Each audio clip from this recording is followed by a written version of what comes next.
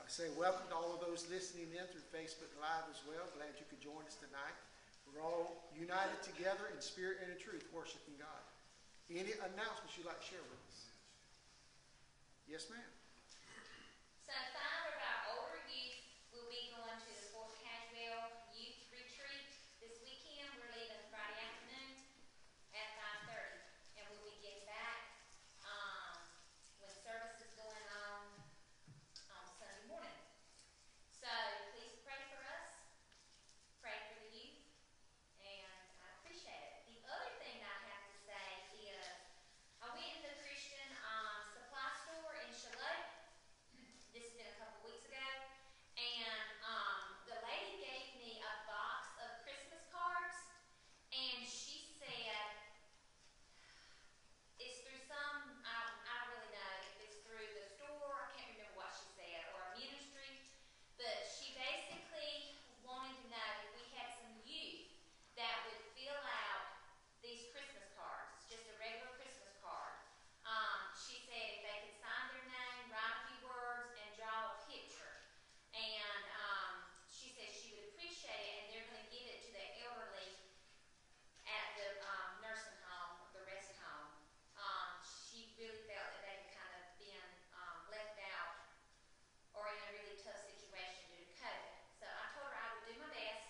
So if anyone in here that have children, if you could just, they're in the foyer, if you can just grab the cards and have your kids maybe fill out one or a couple and just return it. And I'll get them back to her. Hey. And if there's any adults like Miss Irene, I know you love doing cards, I would say go for it. Anyone else?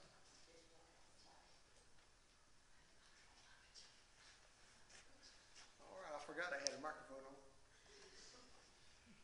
Okay, how about prayer request? Yes, ma'am. I have a friend, her stepfather, Ronald Wilcox, passed away this morning. I asked prayer for their family. Amen. Amen.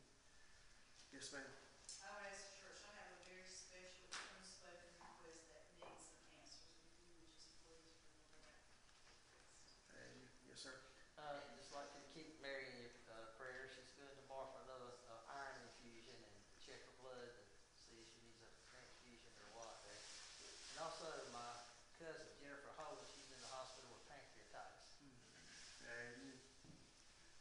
Yes, sir. My cousin Wayne, he's got cancer, and I ask that you pray for healing, but more importantly, pray for his salvation. Amen.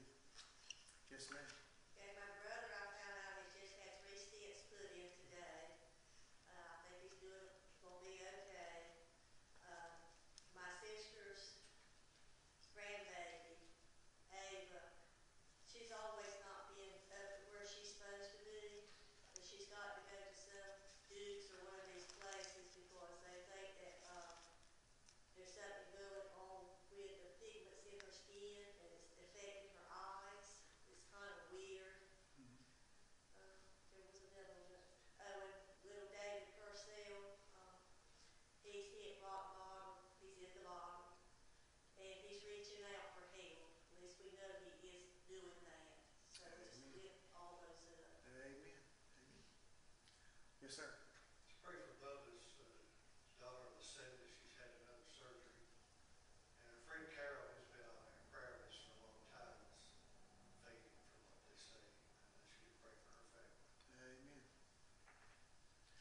Yes, ma'am.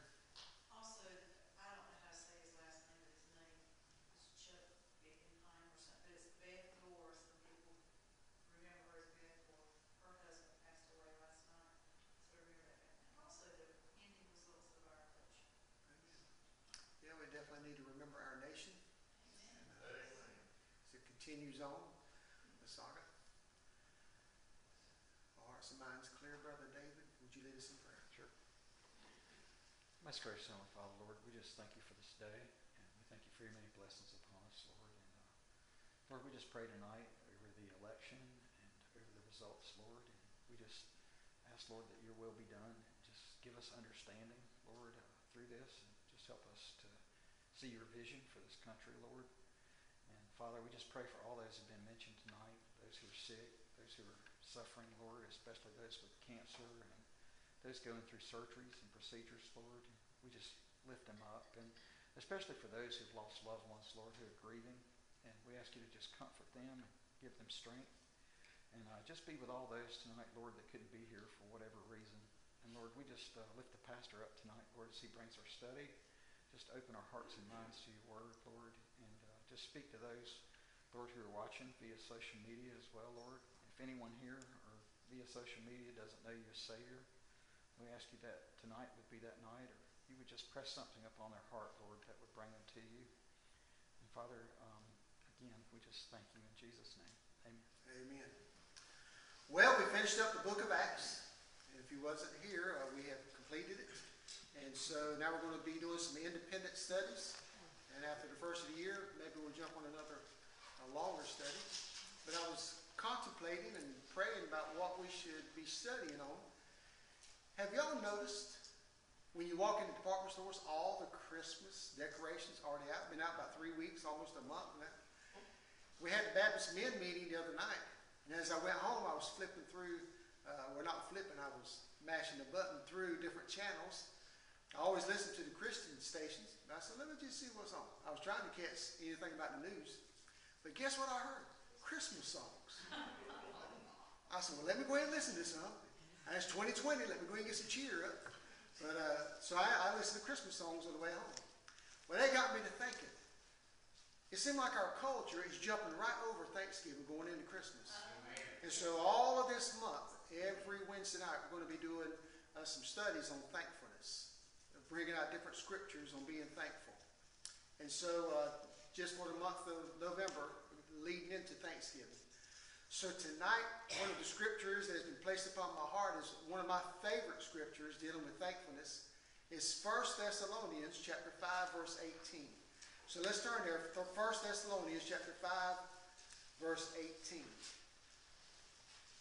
This is a very short verse. In fact, this is what it says.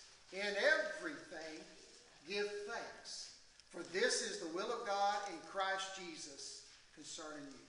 Our Heavenly Father, we ask your blessings now upon this study. May we be filled with your Holy Spirit. May he lead us and guide us in all spiritual truth. I pray, Lord, by the time we are ready to go home, we can say it's been good to be in God's house, whether we are here physically or here emotionally and spiritually looking in through Facebook. We give you the glory and the praise in all things in Jesus' name. Amen. The Scottish minister Alexander White was known for his uplifting prayers in the pulpit. And to be honest, it got on some of the people's nerves because he was so uplifting all the time, so upbeat. One particular night when everybody gathered, the weather was so stormy and so dark and so gloomy, one of the people of the church said, well, the preacher ain't going to be able to find nothing good to thank God for tonight. And just as soon as he started his prayer, this is what the preacher said. We thank thee, O God, that the weather is not always like this. And so he had learned to try to find something good in every situation. You and I should take on that same attitude. Amen. Because life is tough with its twists and turns. We got a lot of things we go through that maybe others don't even realize. But because we serve the same God who's the God of the universe, he's the same God that's with us right here in the here and now, in everything that we face in this present life. God always has his reasons for things we don't understand. God always has his motives whenever he does things that we just can't comprehend. God's got a purpose for everything that goes on in our life. It may not make sense to you and me, but it certainly makes sense to God. He is always trying to do things for our best. Having said that, just finishing the book of Acts with the Apostle Paul, and he is the one who wrote the book to 1 Thessalonians, how is it that Paul could say, in everything give thanks? For this is the will of God in Christ Jesus concerning you. We've read Paul's life. We know his story. We know about, since he became a Christian, he was turned on. He was shunned by the Christian community. He was talked about. He was apprehended. He was beaten. He was left for dead, stoned. And many times over, every single day, he faced danger year after year. How could he say, in everything, give thanks? Well, let's read his own testimony. Here's what it says in 1 Thessalonians 11, verses 23 through 28. 1 Corinthians, chapter 11, verse 23 through 28. That's 1 Corinthians. Let me say it again. Are they ministers of Christ? I speak as a fool. I am more. In labors more abundant, in stripes above measure, in prisons more frequent, in deaths often. Of the Jews 5 times received I 40 stripes, save one. Thrice was I beaten with rods. Once was I stoned. Thrice I suffered shipwreck. A night and a day I have been in the deep, in journeyings often, in perils of waters, in perils of robbers, in perils by my own countrymen, in perils by the heathen, in perils in the city, in perils in the wilderness, in perils in the sea, in perils among false brethren, in weariness and painfulness, in watchings often, in hunger and thirst, in fastings often, in cold and nakedness. Beside those things that are without, that which cometh upon me daily, the care of all the churches. And so here's a man who dealt with strife, who dealt with people who turned on him, who dealt with isolation, Christians who persecuted him to the point they just shunned him. They didn't understand him. And so we see that of all the people, certainly it wouldn't be Paul saying, in everything, give thanks. For this is the will of God in Christ Jesus concerning you, but we find that there is. There are several things you need to know about this particular verse. First of all, it says in everything, not for everything. I mean, there's a lot of things that go on and I don't thank God for because I wouldn't want to go through them, but I found that I must thank God in everything I face. And so we're all in the same boat when it comes to that. Remember that God is always at work in our lives, trying to bring out the very best for each and every one of us. And because of that, sometimes we go through good times, sometimes we go through hard times. And a lot of times we wonder, where are you, God, when we're going through a hard time? That just may not be the case.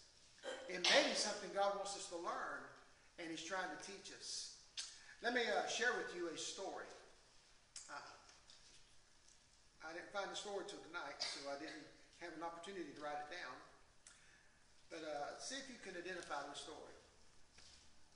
The year was 1974. Let me turn it sideways here. Maybe it'll be a little bit better. It was one of those trial of your faith, work of patience experience for Sharon and I. The man who's writing this is named Tracy. We were living in Apple Valley, California. I had entered into a partnership with an old friend, building swimming pools in the high desert. Things seemed to be going well, and sales were terrific, and customers were satisfied. We were floating on air. Then came the end of the building season. We had nothing to worry about. We had a half dozen pools under construction and a bank account full of money. Plenty, we thought, to get us through the winter with ease. Sharon and I had started a gospel group with another couple, June and Dale Wade. We had a pretty fair gospel sound, country gospel sound. We named the group the Country Congregation. I wrote most of the music for the group and secured a recording contract with Calvary Records in Nashville. While the group was developing, I noticed something disturbing in our pool business. The bookkeeper kept telling us to spend more money, but our bank account was shrinking faster than our pools were finishing. The wholesale price index was increasing rapidly and with inflation. My partner kept increasing prices to compensate for the cost increases, but something was not right. I approached him on the matter, and he was completely frustrated with the whole situation, and I realized he had hit the wall of burnout. He handed me all the books and contracts and said, "Here, you figure it out." I closed myself in the office for the weekend. I went over and over the figures and laid it out on a spreadsheet. The figures looked bad. I calculated that when all of our construction was finished, we would be $22,000 in the hole. I couldn't believe it. My partner threw his hands up. He was tired and frustrated. Let's bankrupt it, he said. I didn't feel it was the right thing to do. All right then, if you want to try to save it, be my guest. You can have it all. He drew up a paper and turned everything over to me. Office equipment, the truck, his car, and a $22,000 deficit. Sharon and I prayed, and boy did we pray. What would we do now? It would be 6 months until the building season would return. I had pools to complete and no money to do it with. God help us. We didn't have much, but what little we had, I had used to buy into this seemingly wonderful business. But now, wow. In the midst of the turmoil, I awakened from a troubled sleep one night. It was 2 o'clock in the morning. A tune was echoing in my troubled brain. I picked up a tablet and a pencil and began to write. Life is easy when you're up on the mountain, and you've got peace of mind like you've never known. But when things change and you're down in the valley, don't lose faith, for you're never alone. Thank you, Lord, I prayed, for being my God in the valley. The chorus came, the God on the mountain is still the God in the valley. When things go wrong, he'll make them right.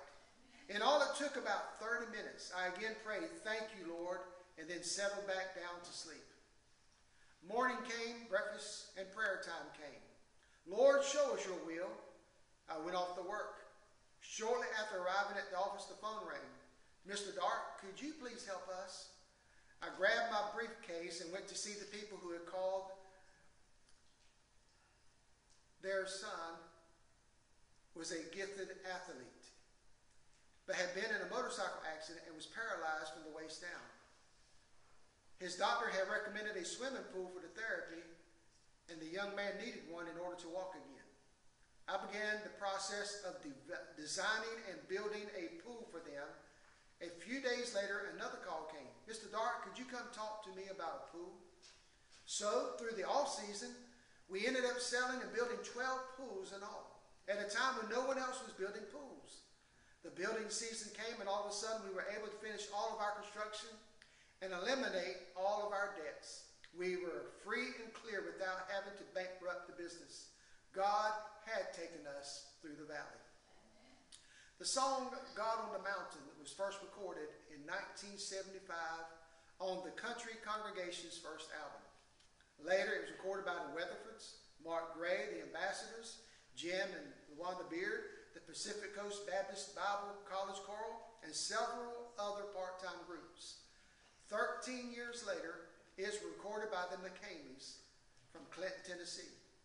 Hal Spencer from Man of Music called on me September the 10th, 1988. I remember the date exactly because it was right after my first Sunday as the new pastor of Albury First Baptist Church in Albury, California. Tracy, he said, your song is number 10 on the charts. What song? What chart? Was my reply. The McCameys recorded God on the Mountain and it's number 10 in the Singing News chart. I was dumbfounded. Who are the McCameys? I asked.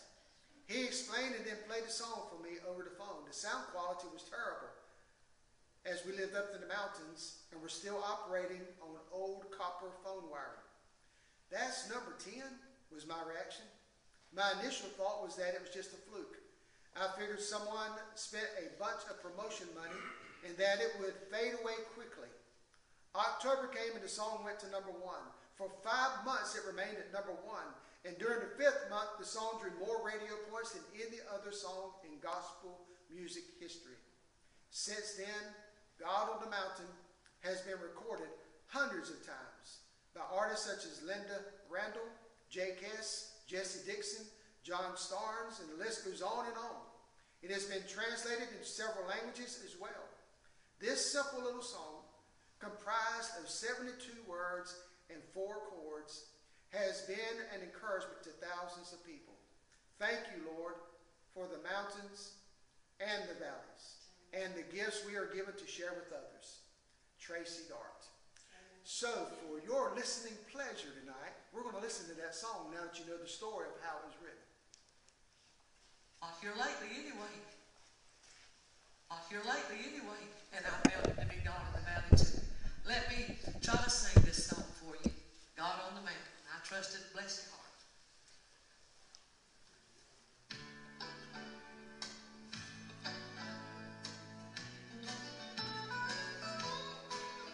Life is easy when you're up on the mountain and you've got peace of mind like you've never known. But then things change and you're down in the valley.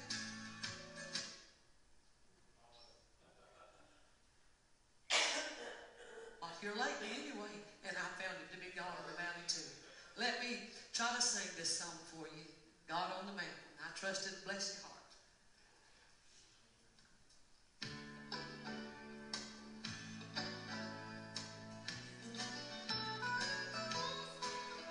Life is easy when you're up on the mountain and you've got peace of mind like you've never known. But then things change and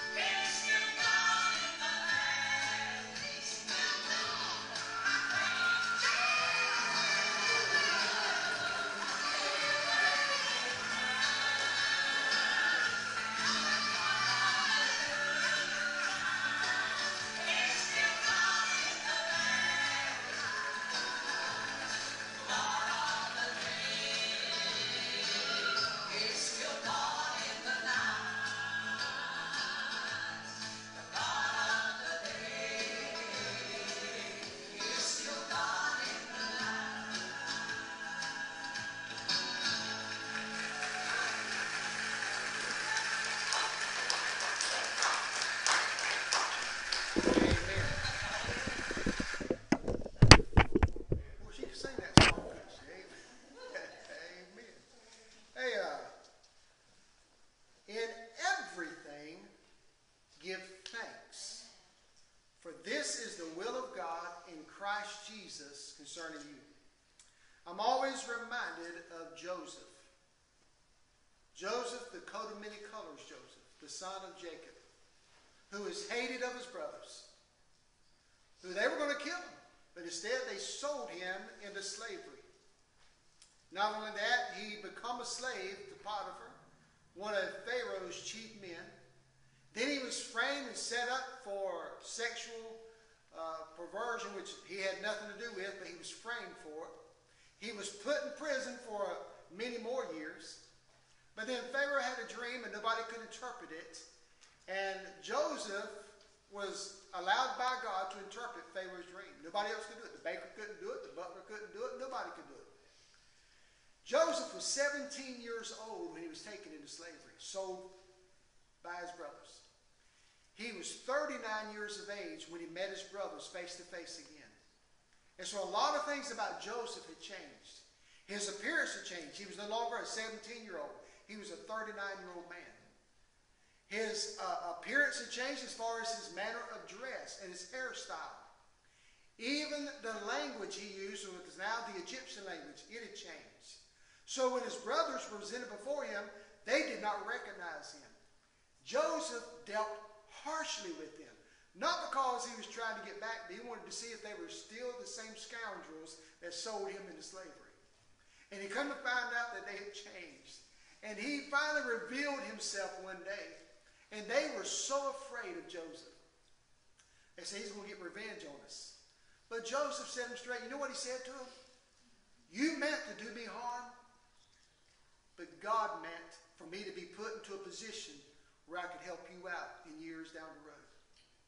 Many times we think that we go through such hard times because God is picking on us, when he simply may be putting us in a place where we can help somebody else out years down the road. We don't understand why we go through what we go through, but there's a purpose. God's got a reason behind it. In everything, give thanks, for this is the will of God in Christ Jesus concerning you. When Corrie ten Boom was at a concentration camp, she stayed in barracks number 28. And it was infested with, of all things, fleas.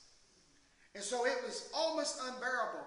And one night, they read the same passage of Scripture that we are looking at now. In everything, give thanks. For this is the will of God in Christ Jesus concerning you. Corey's sister, Betsy, said, she was leading the Bible study, said, God wants us to thank him for the fleas. To which Corey said, no way. That's taking religion just a little bit too far. I am not going to thank God for these infernal fleas. After a while, the nightly Bible studies started attracting more and more of the women. And Corey started wondering if they would get caught. So she asked one of the women, why don't the Nazis ever come in and check on us? And she said, it's because of the fleas. They won't come near this place for that very reason.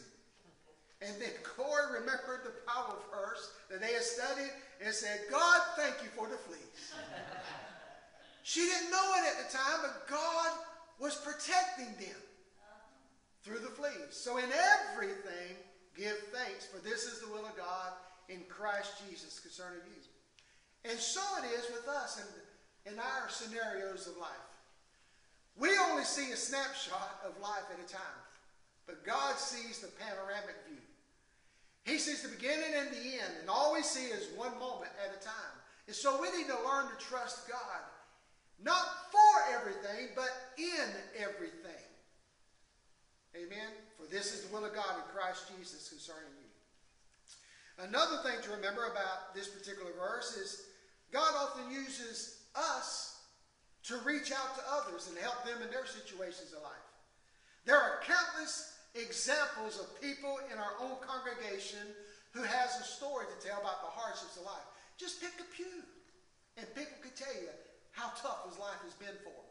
They could tell you about the hardships if they would. Every one of us in here tonight has dealt with a hardship at some point in our life. We may be dealing with a hardship tonight, and you at home, you just may be dealing with something that nobody else knows about, but you do, and God does. Whatever it is that's happened in the past that you've had to deal with, and whatever is happening even now that you are coping with, God is using this to make us better Christians. We learn from what we go through, and we trust God in it. I have been amazed through the many years of pastoring. I've been pastoring, 28 and a half years, almost 29 years now. And many times I go to people's homes thinking I'm going to make them feel better. I'm going to do something or say something that they will be blessed by reading the scripture. But in effect, I was the one that felt better when I left. I was the one that was touched, and I was the one that was blessed by being in their presence and how they trusted God. I could tell you the saints of God many years over.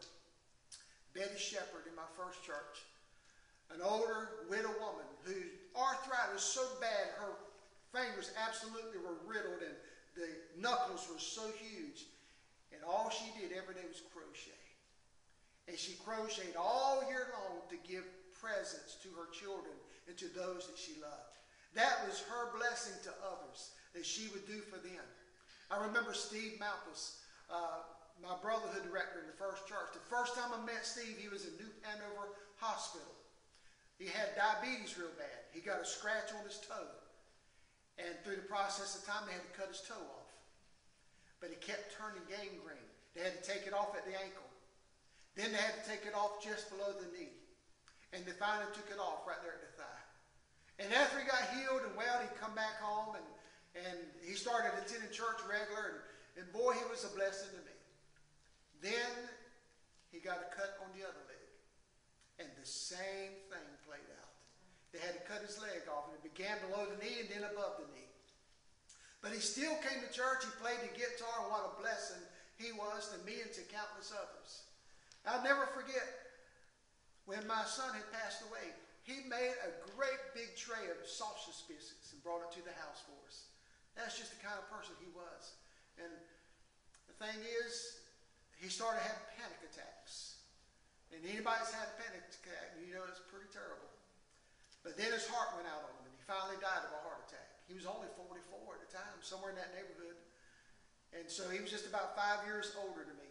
But I remember he was such a blessing to me in my life. And then many that we have met through the years, and you probably are thinking of people right now that has been a blessing to you and the hardships they faced, but they still continue moving on for the glory of God.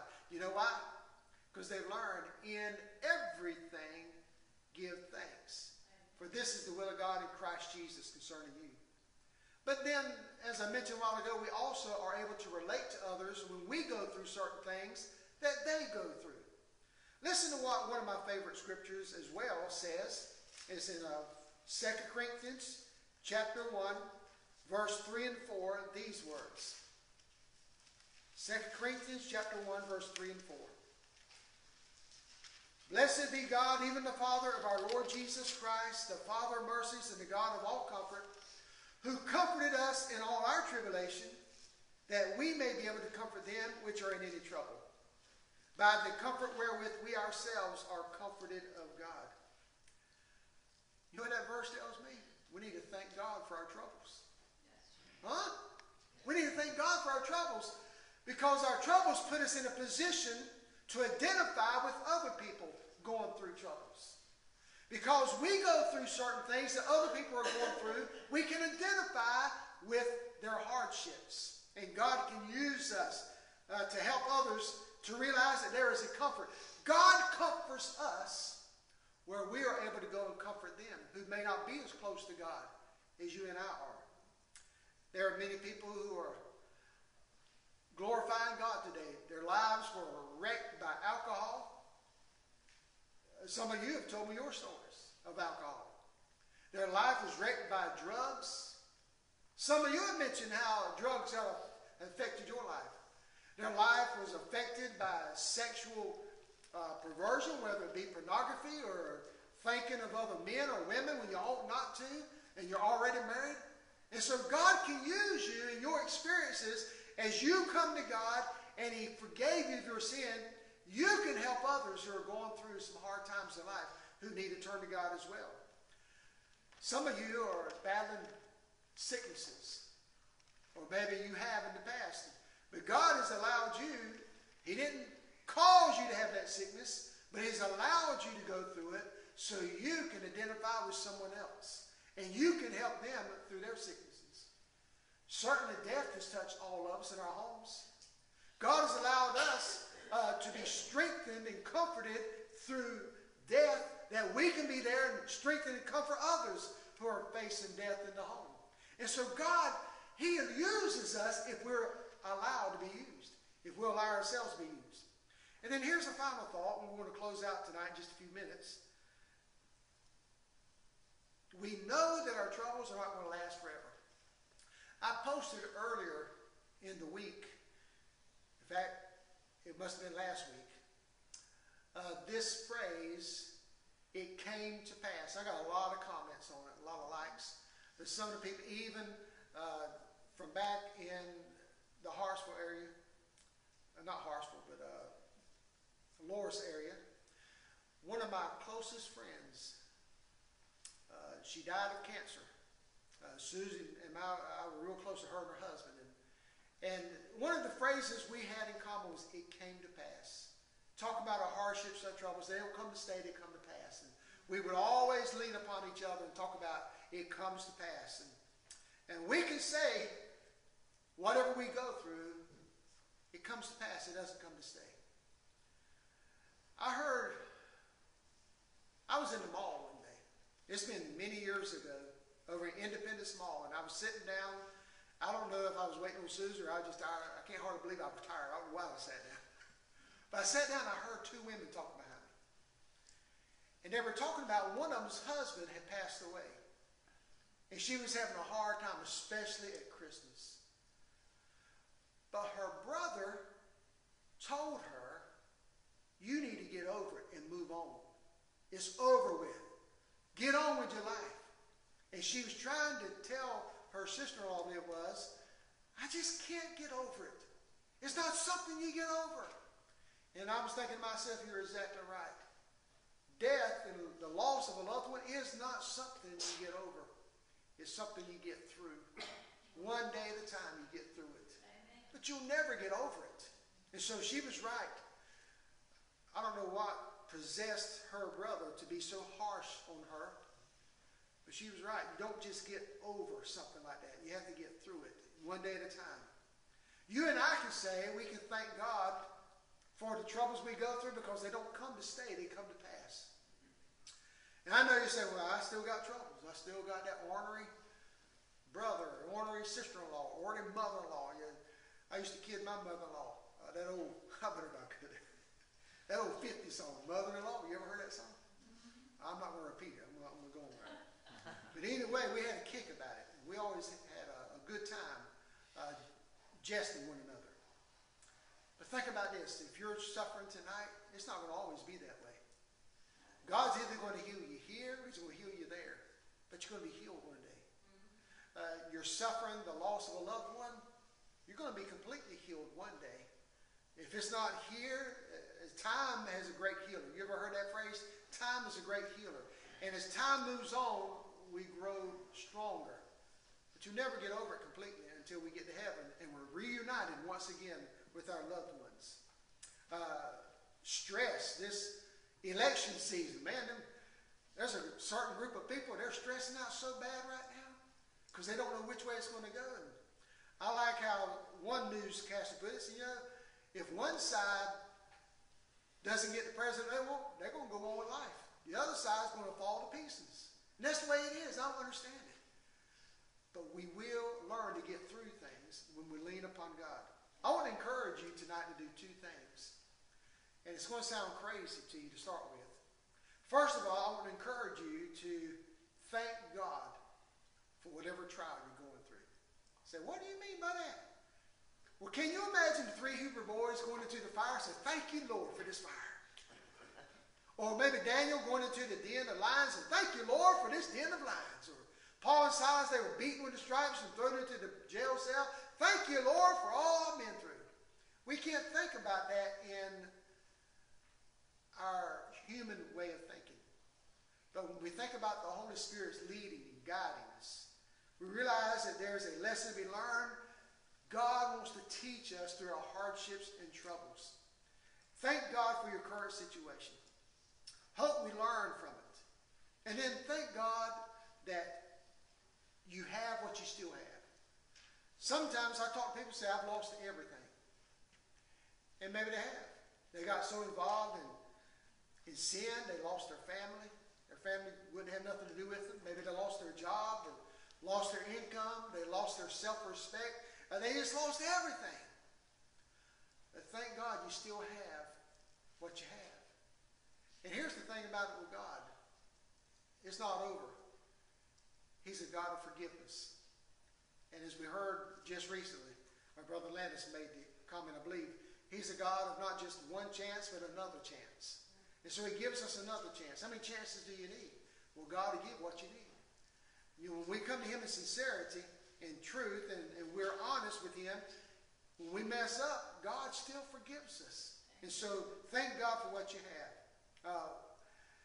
In everything, give thanks. Not just the good times, but the bad times. Not just the mountaintop, but the valley. In everything, give thanks. Not just good health, but bad health. Because you're still here. And if you're not here, you're going to be with the Lord. So it's going to turn out all right. Amen. Anybody got any comments, anything you want to bring out? Pastor, as you were mentioning the theme for thankfulness for this month, just want to let those who know, I came across on Facebook through Paula Green, some people may know her. There was a friend of hers who started doing a scripture writing challenge, is what she calls it, every month. It's theme-based most of the time. And it's been a blessing to me. And it's just that she doesn't put any kind of commentary or anything. She just picks the thing, and for all the day, every day, she has a different scripture that you can write out and meditate in your quiet time or whatever. If there's anybody, it's been a real blessing to me to be able to write the scripture out. And she even challenges some to memorize some of them if you so want to. If you're interested, let me know. I can invite you to that page. She just started to do it just for a few friends. I think she's got hundreds of thousands of people now. They just grab right onto it. So just let me know if you're interested. Well, I'll give you a challenge to memorize that verse. It's not a hard verse to memorize. And it's a great verse to memorize. But then next week, hey, what's her name?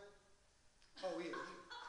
When we come back, I might have some volunteers come up here and recite that verse. Are you up for it? This is yes, and this is yes. Okay? In everything, give thanks. For this is the will of God in Christ Jesus concerning you. That's a great verse. When you're going through things, you don't understand it, quote that verse. It'll help you. Our hearts and minds clear? Brother Albert, would you close us in prayer? Our Heavenly Father, we thank you, Lord, for this opportunity to come back to your house. We thank you for the message tonight.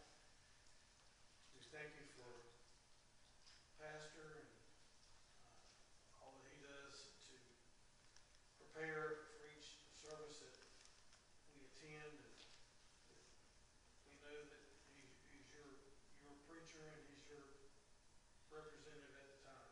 Father, we just thank you for giving him the words that we need to hear, and help us to take this message and go out and just try to win others to Christ and try even harder than we typically try to do. It is that time of year where we should be thankful for the many things that you give us. And Father, if you go with us now through the remainder of this service, be with us who were mentioned tonight on the prayer list, be those who were sick and have other problems, Lord, that we don't even know about, but we know you know. That you got the rest, and I know we pray. Amen. God bless you.